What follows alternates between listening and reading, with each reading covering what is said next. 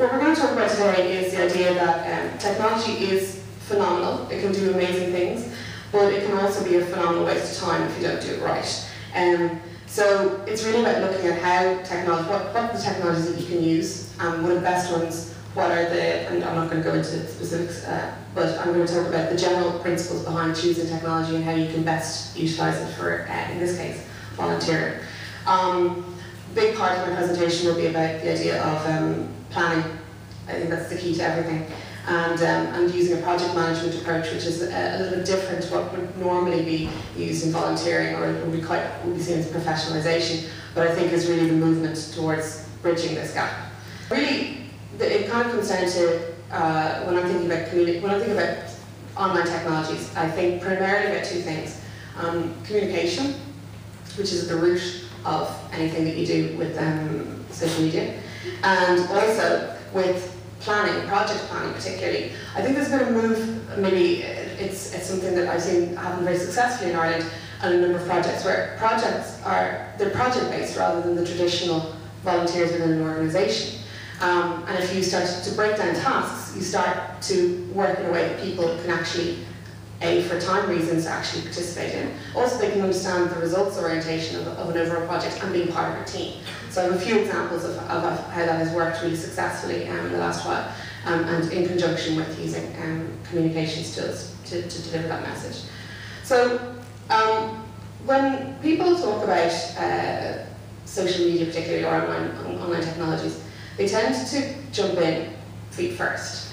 And that to me is a bit crazy, because there's no point. It'll take 5 minutes to set up a Twitter account, but what are you going to achieve with it?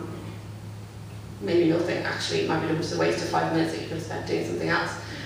So I think really when it comes to volunteer management, the first thing to think about is your own strategic objectives as a volunteer manager, or involving volunteers in whatever way, working in volunteer centres. So what are your objectives? So what are you trying to do? Are you trying to attract more volunteers? Are you trying to get more out of the volunteers that you have? Are you trying to develop a deeper relationship with them? Are you trying to fill a particular position? Are you trying to create a new movement or campaign? Who are those people, and who are the target audience? This might seem very obvious, but when it comes to particularly online technologies, it's very important to know who you're actually dealing with, because I'm guessing it's the same here, but in Ireland, Meals on Wheels, for example, tends to be actually run by older people. Now, if you're running a Meals on Wheels organisation, perhaps Twitter and Facebook aren't really the situation, the place to be targeting communications with them. Then, so you think about the demographics of who you're going to be talking to, and then you also have to question why do they want to get involved? Why do you want to get them involved? People's motivations are very different, even now, compared to what they were 10 years ago, 20 years ago. People have changed their perspectives. In the last 2 years, they've definitely changed their perspectives. And you're dealing with a group of people, a demographic, a group of people, especially working in the world today, who are very results oriented.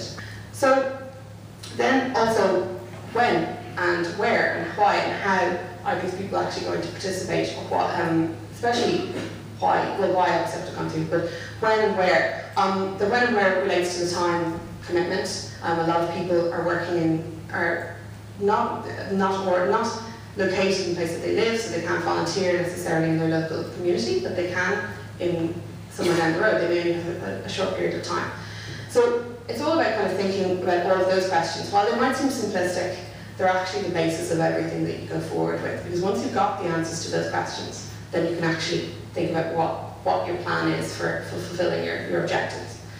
The second part that you need to think about, or one needs to think about, is the organisation that you work in, their wider objectives. Because dealing with volunteers, and particularly in a communications context, is an outward-facing, tends to be an outward-facing communication model. You're doing that because those people are not part of your organisation, it's not internal to you. So you are more than likely impacting on other communications going out of the organisation in some way, shape or form, and they need to be consistent. So it's about assessing where your volunteer requirements fit in with the rest of the organisation. In smaller organisations, that may be fine. You may be very easily able to understand where your strategic objectives fit. But in terms of large organisations, they may be in direct conflict, or maybe, well, as often happens, we know in our work in Volunteering Ireland, that higher up the organisations, there is an acknowledgement that volunteers are very important, but there's no understanding of how they're important, or even value put on really what they actually achieve. It's all like we need volunteers, but you're not putting the resources in place to actually support those volunteers when they're actually in the organisation. So, I have a couple of pictures here. This one is actually one I did myself, which is just looking at levels of support, the support network around your organisation. So obviously on the green, it's just general awareness of people who are aware of your work, have heard of your name, but they may not be directly involved. Engagement are people, and especially this relates particularly to online communications, but engagement, it indicates somebody who's actually in some way following you on Twitter, fan viewers on Facebook. They have expressed an interest, but that doesn't necessarily mean that they're actually acting upon this. And finally, there's involvement in the centre, which are actually people who are actively participating in your work and supporting you directly. I had done this diagram, and then hilariously I did a little bit of Googling and discovered that there was a new piece of research out only about 5 days ago in DC, and it's about non-profits, specifically about non-profits. And it breaks down how people interact online with non-profits and breaks them down into 6 categories. So on the lowest level there, you've observing, which means basically people who just vaguely are aware of what you've done. They may have just seen something. They're on the periphery.